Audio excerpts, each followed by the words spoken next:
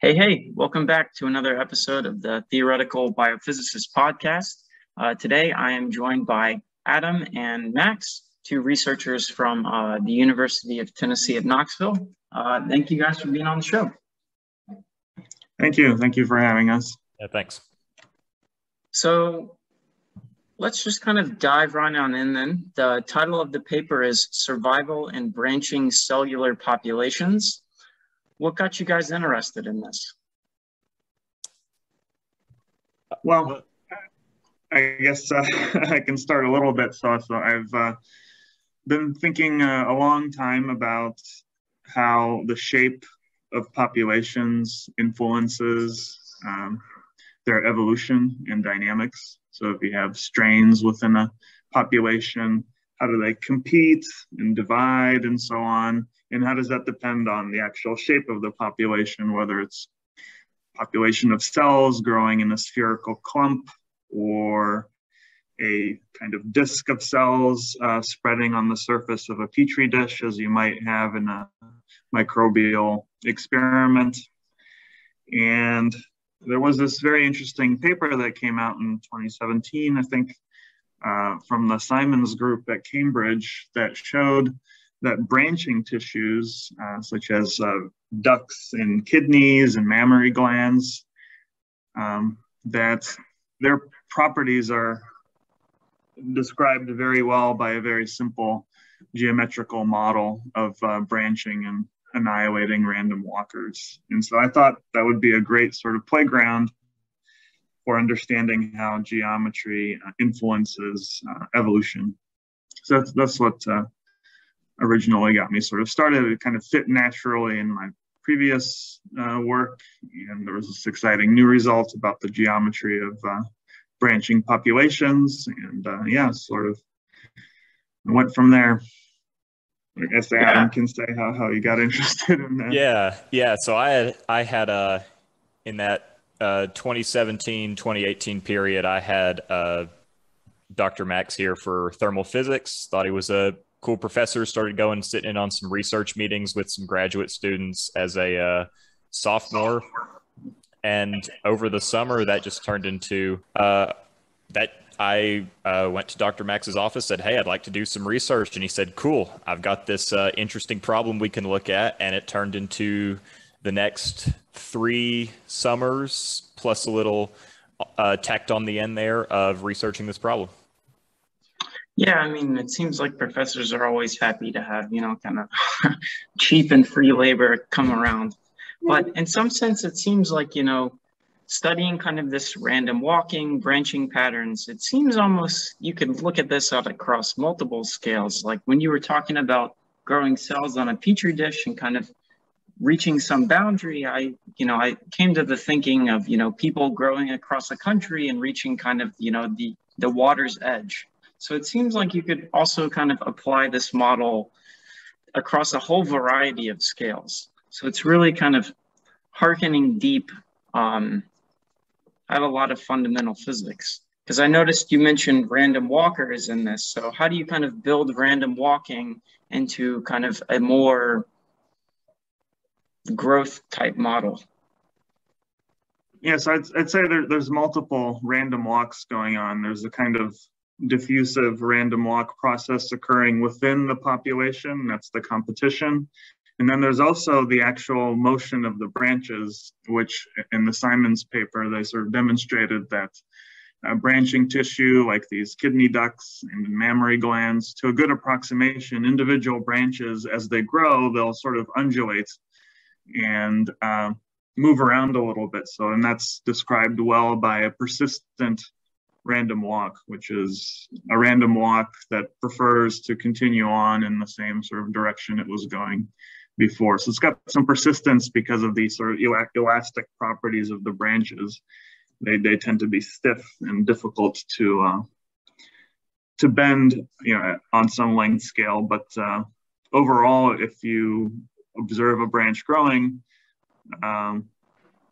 it'll eventually reorient and effectively perform a random walk on a large enough length scale of observation.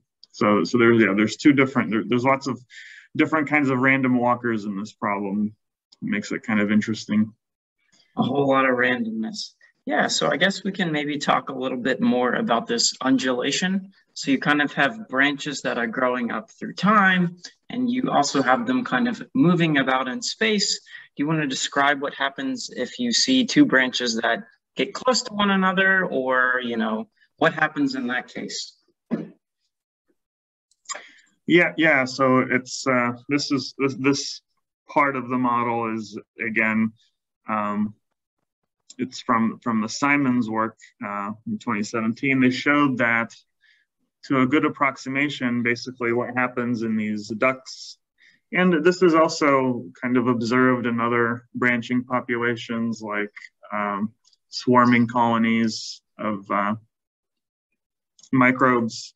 They can also form these branch structures. And what happens is, when a branch end gets close to another branch, like the stalk, I guess, of another branch, it typically just stops growing, because there's a variety of reasons. There might be some signaling mechanism in the case of sort of complex branching tissue. In the case of something like a microbe, well, they form these branches due to kind of nutrient limited growth. They basically receive enough nutrients to grow at the tips, and if one of these tips gets close to another branch in that region, competition for food, it'll not have enough nutrients to continue. So we don't growing. have any type of fusion going on where two branches kind of merge together and make a quote unquote super branch? Not in our model, although I suppose, yeah, that is a possibility. Okay, interesting then. So, you know, we mentioned a little bit, or you have these branches kind of growing in space, and you want to introduce some type of mutant into them. What exactly does this mutant kind of represent? Yeah, so in these cellular populations, you can think about just identifying a single cell, right? And you can ask what happens to the progeny of that cell as it, you know, the structure evolves in time. So you pick a cell, any cell, and you ask what does its lineage do? How does it spread through the population? How do the daughter cells and the daughters of the daughters, how do they spread? And so that's why we kind of identify strains, which could represent just the progeny of any particular cell. Now, we also look at the case when the single cell does have a kind of special property that it grows a little bit faster than the other cells that surround it in the population.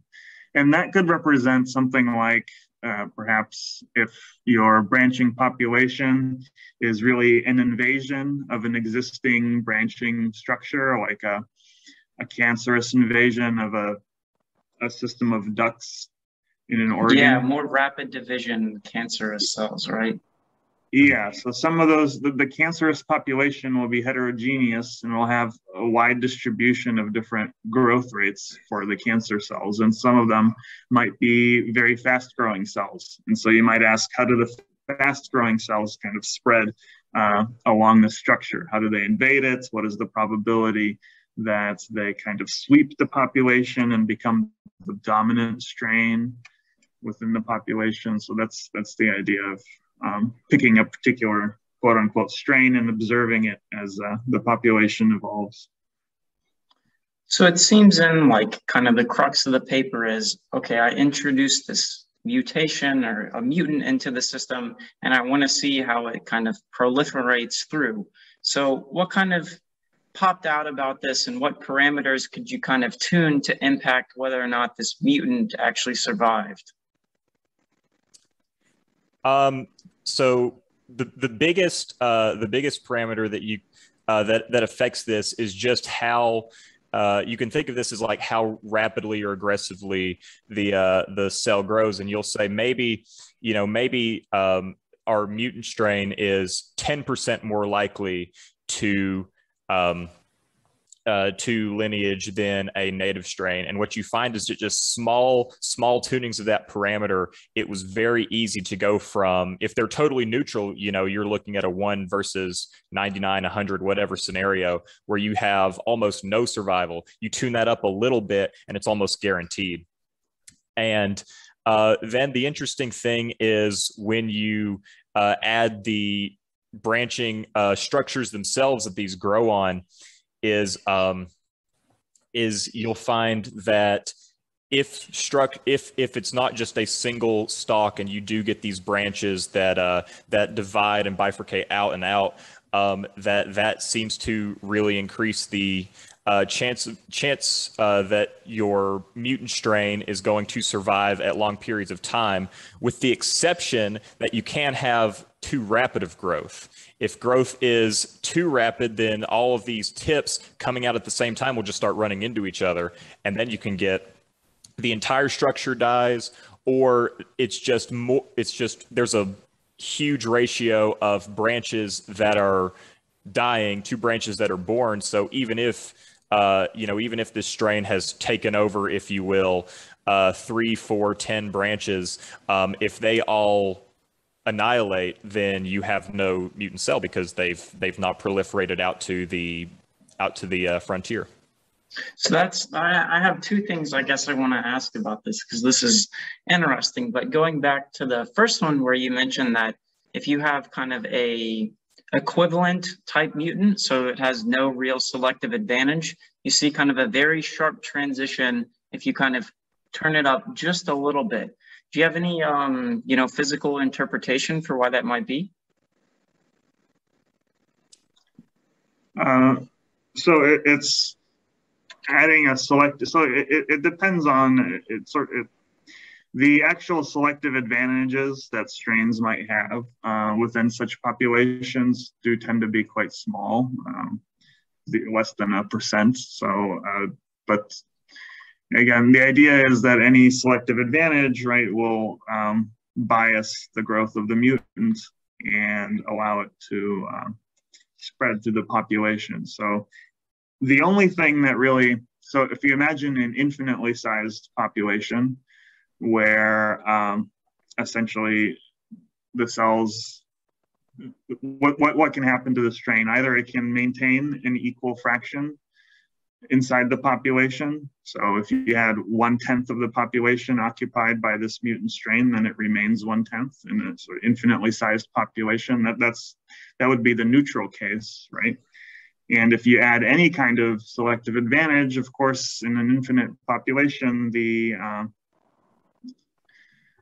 strain would just spread and take over completely after a while, because it'll have a larger growth rate than all of the other cells, and so eventually it'll just take over.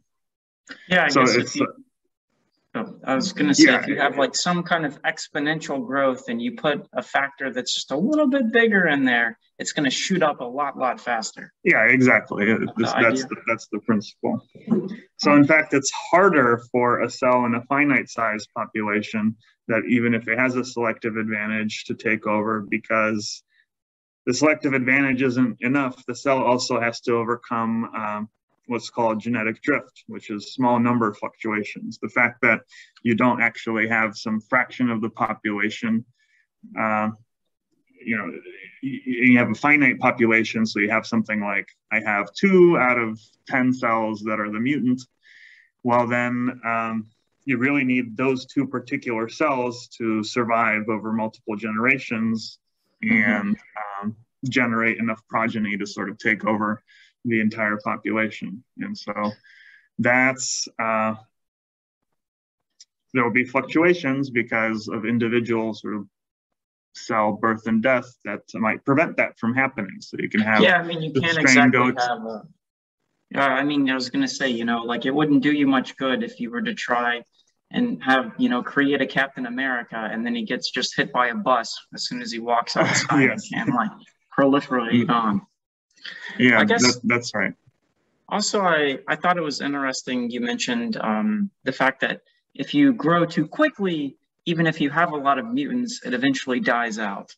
Does this kind of, give some undertoned, you don't want to kind of have like a flash fire in some sense, you burn way too hot too fast?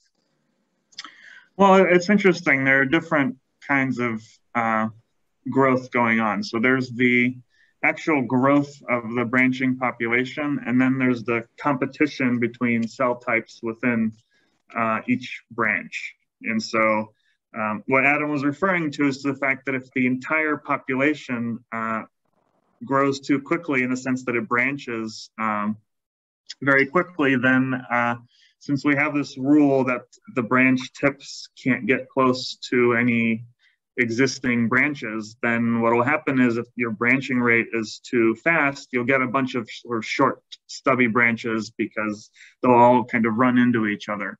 So you get this kind of cauliflower type patterning.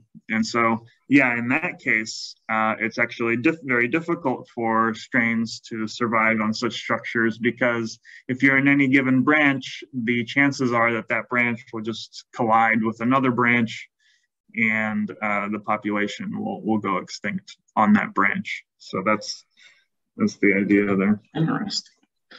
Did you guys find any other type of, interesting limits where you could see kind of mutants proliferating forward more or less, depending on the parameters of the system?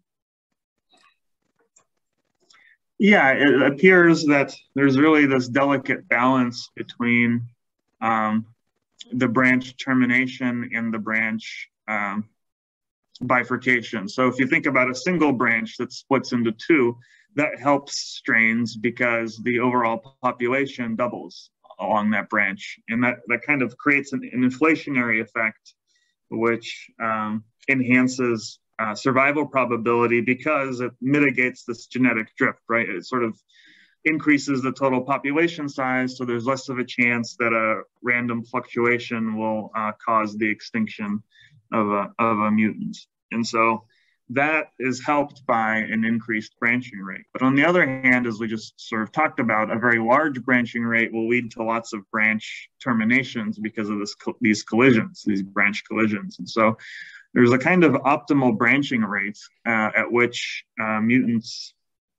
neutral mutants, say, are most likely to survive. And I think that's a kind of intriguing result of the modeling, because it suggests that there might be a kind of perhaps a biologically relevant optimum for the branching rate, which could be tested in various populations to see how far you are, how close you are to this optimal value. Yeah, so it's kind of interesting. You guys have a really nice blend of kind of both simulation and theory, where you kind of describe this genetic drift equation with what looks to me, correct me if I'm wrong here, just kind of like a governing diffusion equation.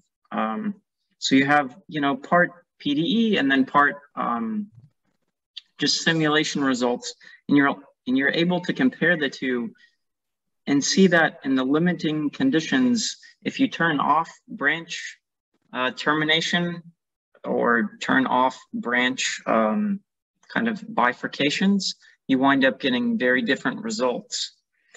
So I guess, is there any, so you have like some nice governing theory for this, and then you also have simulation results too, which exactly what's going on in the model, but you don't like, you don't get like a nice clean equation. You just get like some observable. Was there any type of reconciliation between the two that was surprising to you?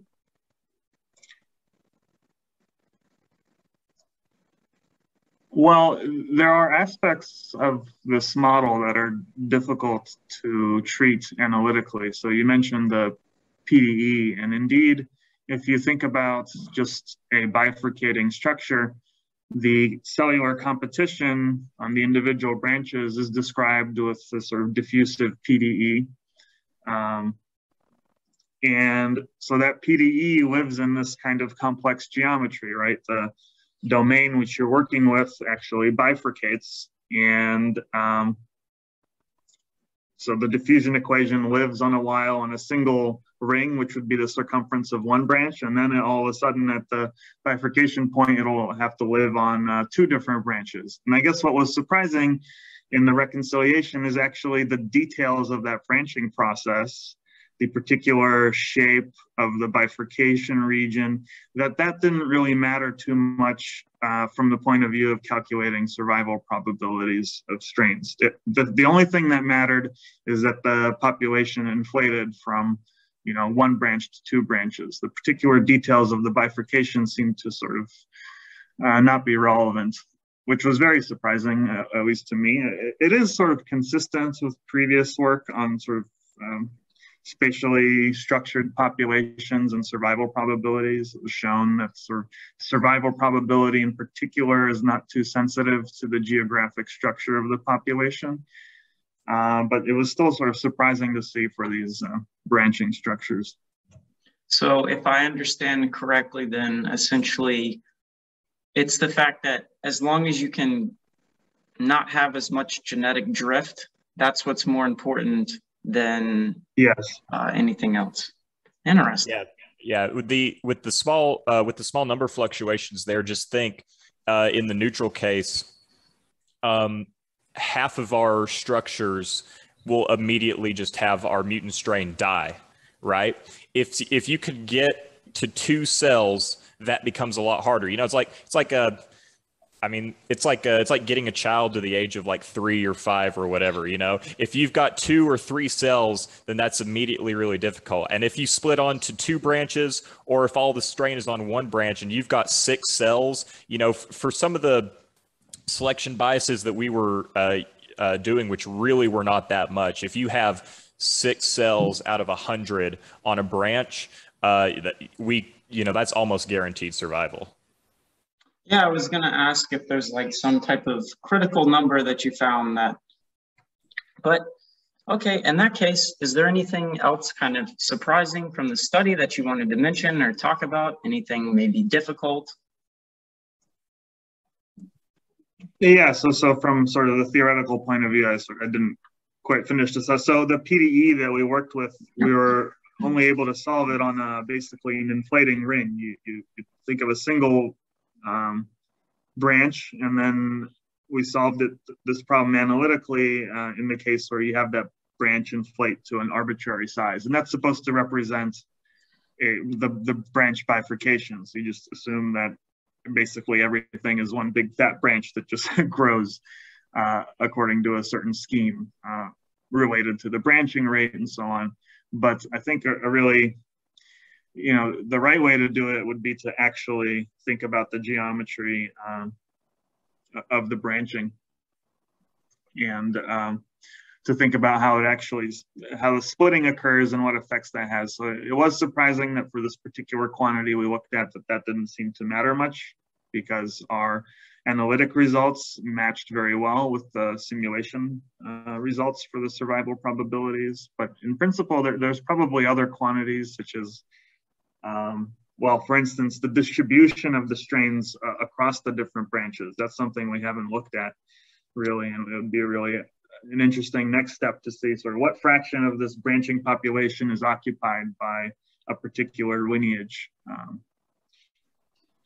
Yeah, I mean, it would certainly be interesting to see the spatial breakdown of where things kind of really take off.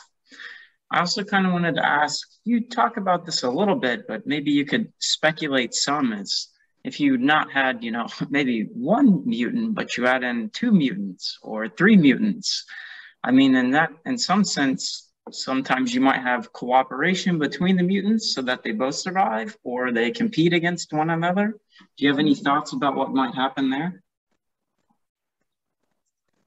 Yeah, that's really a fascinating avenue for exploration in this kind of system. So I'd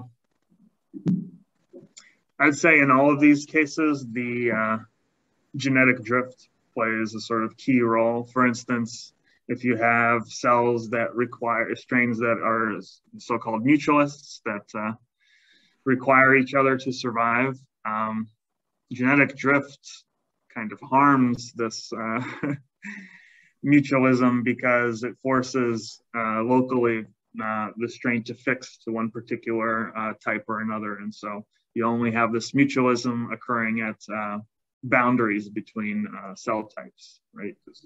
You have a spatially distributed population, like on a petri dish or something, you only have the mutualism kind of localized to particular regions, unlike in a test tube or something where all of the cells are sort of constantly interacting. Yeah, well mixed, kind of. Yeah. So I think in a branching structure, yeah, it's would be interesting to see what happens to the mutualism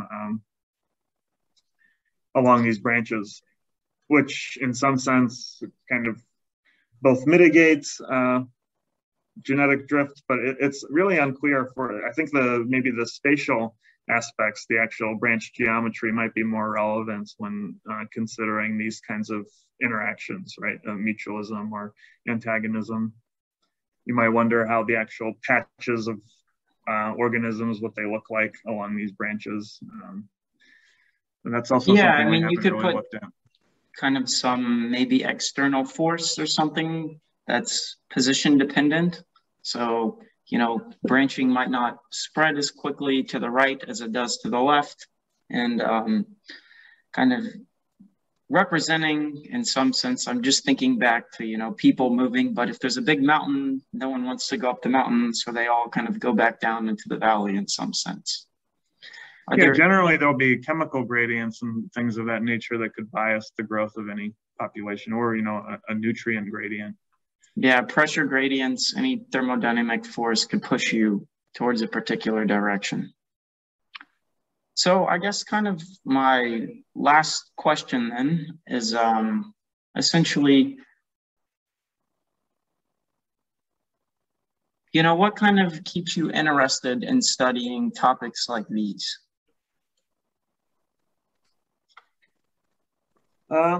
So for me, it's really this, the geometrical aspect. It's really fascinating to me.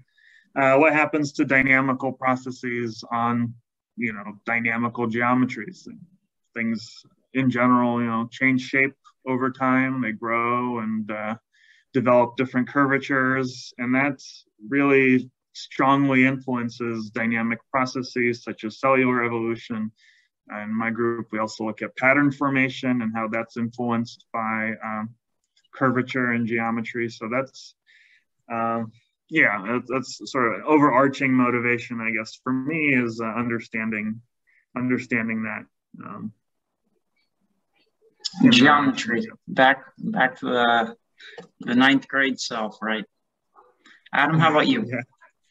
I really enjoyed the when we first tackled this problem, there was just the one stalk, there is an analytic solution that we simulated enough we can line up with practically perfectly. But I really enjoyed how you start adding seemingly simple things like, all right, we're just going to grow to 2 branches, or we're going to have these branches wiggle around a little bit, and you quickly divorce yourself from analytics. It becomes almost entirely simulated at that point, because especially when you're moving around in the closest a machine can simulate 3D space, you get off the math and it just becomes just run it and see what happens. And I quite enjoyed that. We'd have these things running for weeks at a time. We'd get a file, throw it up in Python and say, hey, look at this. That's kind of nice. You see that region there where we've got our, you know, low survival because you don't branch, low survival because you branch too much, and then that nice region there in the middle. You know, I thought that was really quite interesting. Yeah, it's always nice to have some combination of the two. So you have something to kind of govern it, and then something that, you know, you can really kind of get your hands on and work with. So how do you want people to follow your work? Any web pages, Twitter feeds, stuff like that? Yeah, I have my website, which you could just Google my name. I think it just pops up. I think it's maxlavrentovich.com, I think. Yeah, I'll link to it in the show notes. But Any other future work coming out in this area you want people to kind of keep an eye on?